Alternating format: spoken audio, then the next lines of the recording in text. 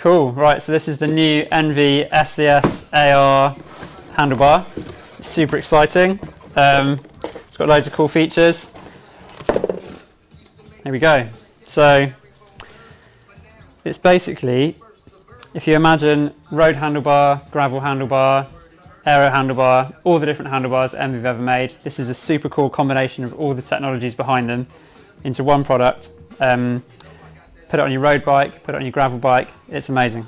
So in terms of what makes it stand out, the ENVE gravel bar has loads of flare in the drops, which is great for that kind of riding.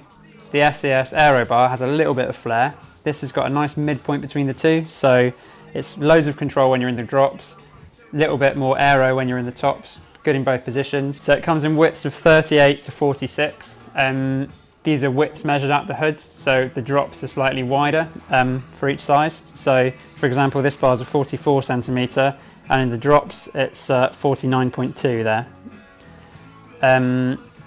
The bar's got internal routing, so where you can run brake hoses externally if you like, if you're running an external cabled setup, or if your bike runs a full internal setup, then this bar is actually compatible with the stems of loads of leading manufacturers, so you can run your brake hoses along the back of the bar, through the back of the bar and through the stem.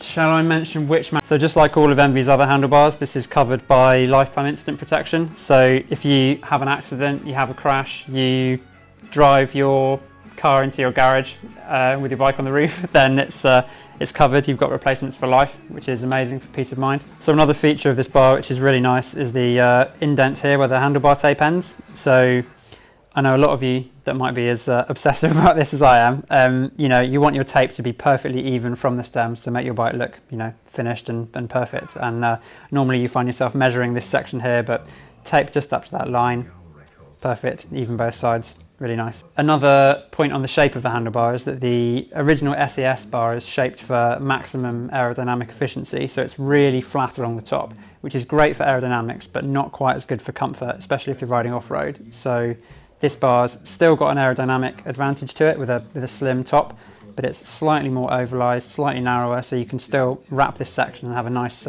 handhold on the tops. So the handlebar is fully Di2 compatible. There's a cut line marked here, so if you're going to run a handlebar end junction box, you just chop along this cut line, insert the junction box, and you're good to go with Di2. So in terms of where this bar fits within ENVE's range, there's obviously the road handlebar at one end and the gravel handlebar at the other, and this is the AR or all road handlebar.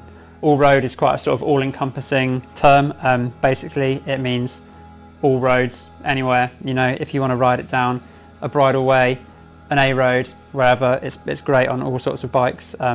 Fits well with the AR range of wheels, so higher volume tyres. It's perfect for that sort of riding where you never know where the ride's going to take you.